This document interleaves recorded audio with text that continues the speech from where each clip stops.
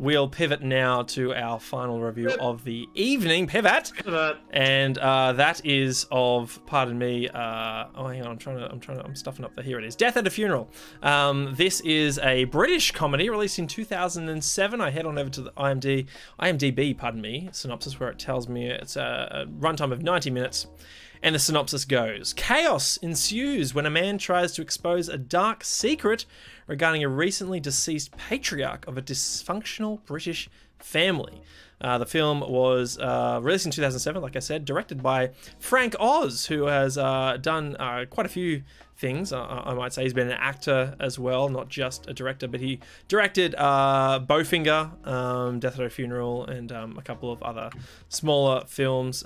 He's also an actor in The Muppets also. So he plays a bunch of different characters, including Fozzie Bear, and Miss Piggy for some instances as well. Interesting. Anyway, this one stars Matthew McFadden, Peter Dinklage, Ewan Bremner, who we know from Trainspotting. We also have Keely Hawes, Andy Nyman, Daisy Donovan, Alan Tudyk, who we all know and love, Jane Asher, Chris Marshall, and Rupert Graves. The IMDb rating sits at 7.4, a Metascore of 67, and Rotten Tomatoes, gentlemen, take a stab. 73. 80. 50. 62. Not certified fresh, but still fresh. Damn. Anyway, apparently rather successful. It spawned an American ripoff 3 years later in 2010, which has an all-star cast as well. But anyway, this one currently on stand, so you go and watch it yourself. Hands up who saw it? I can't remember at this point. Finished rewatching it just before the show. Myself. If I hold my hand up all the way to the back, does that signify that I've seen it a long time ago?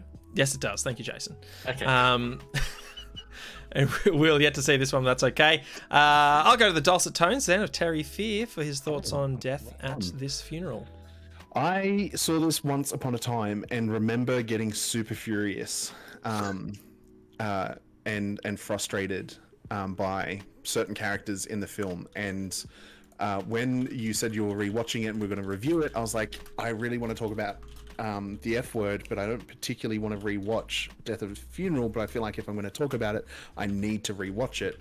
So I did, and I ended up having to skip, use the 10-second forward time skip button a lot to get through the film.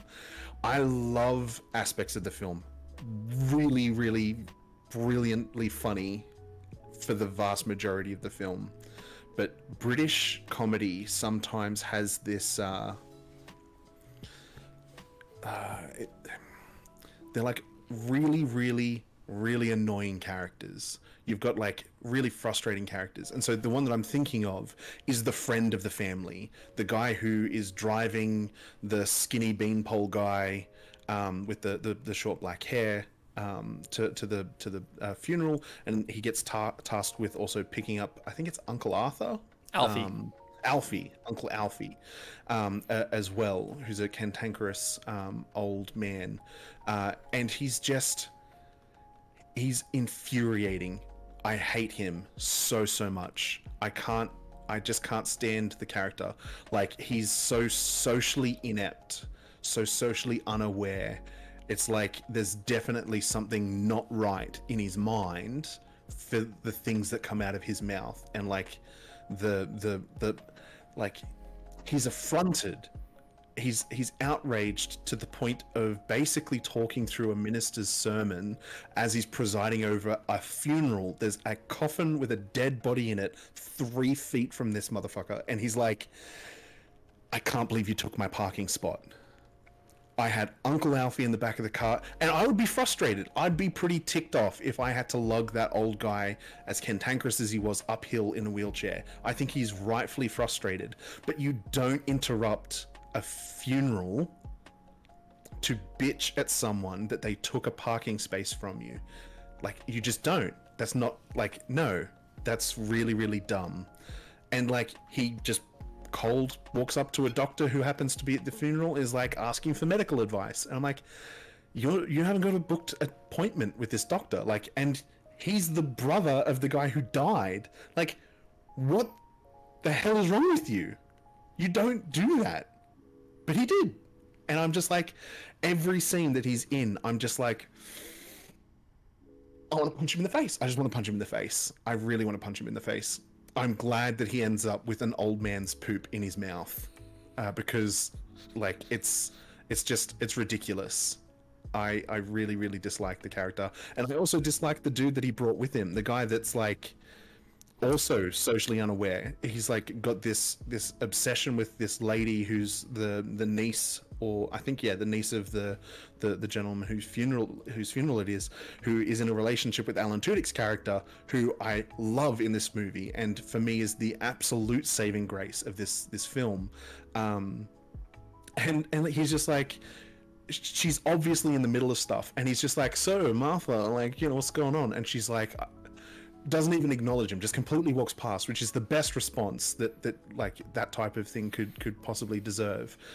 And anyway, there's just so many dislikable characters in this film, and it really frustrates me. I'm glad I rewatched it because Peter Dinklage is fantastic in this.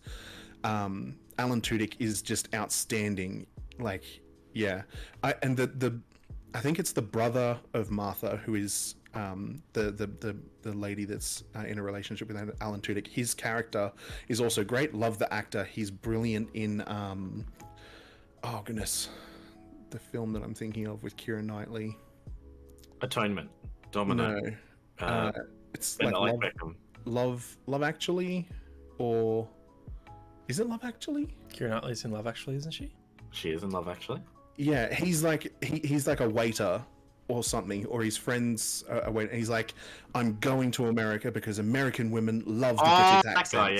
That guy. So that's the same actor as this dude. Love. He's very funny.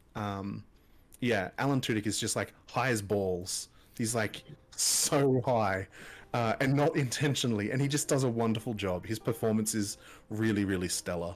And Peter Dinklage as well, just really, really good.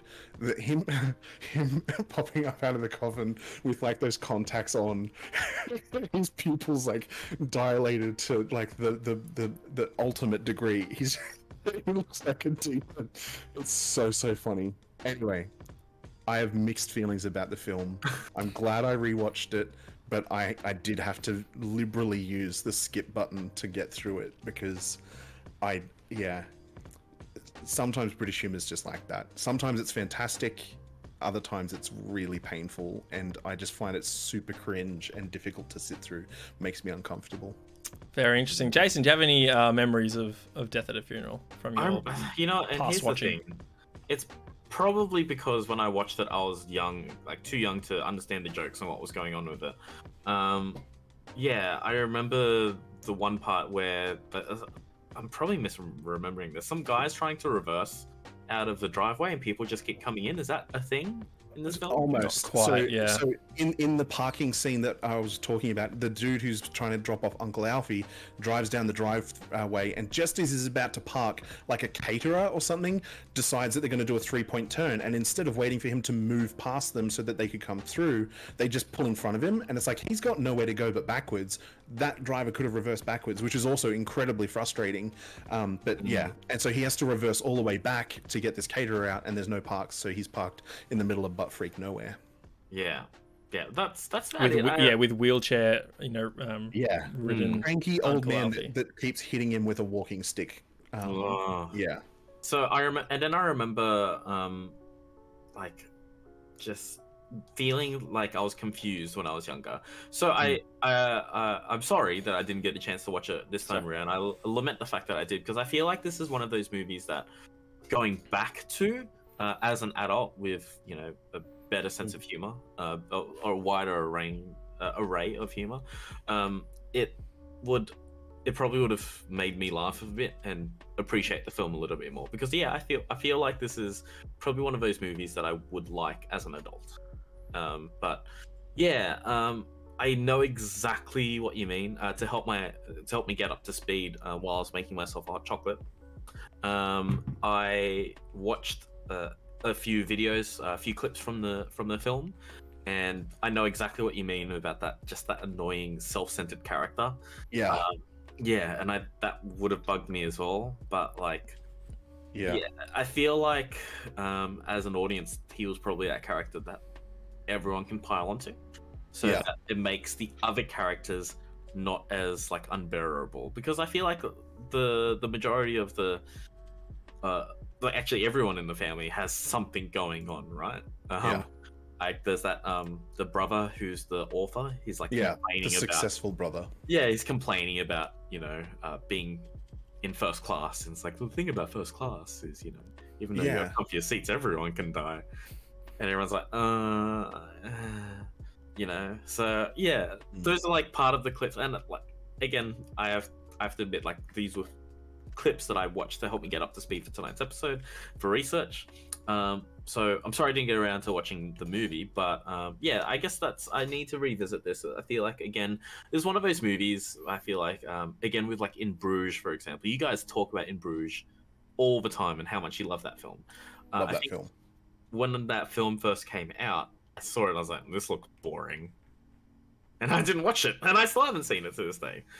So yeah, like, that's the thing. It's like stuck in my head, like my initial reaction. I have that. It's like- I have that as well. I remember it took me the longest time to watch Shutter Island because I thought it was a horror film, because the trailer way back when Yeah. Yep. painted It's it like terrifying. a horror film. It looked Yeah. horrifying. Yeah. So I just never watched it. And when the boys, many years later, when we were on the Awesome Addiction, say, you need to watch Shutter Island, I'm like, oh, no. No horror for You have Shane. misunderstood me entirely. Yeah. Anyway. Yeah. I don't know. It is something I'll get around to. So, yeah. What are your thoughts, Shane? Yeah, no, I'm pretty positive on this one. I want to call out the first moments of the film, and that is the opening credits, which is just like this really quirky but very smartly constructed animated sequence of a overhead sort of map view of this coffin, as if it was a vehicle, like driving over this map, and you see like the dotted line as it's trying to get to its destination.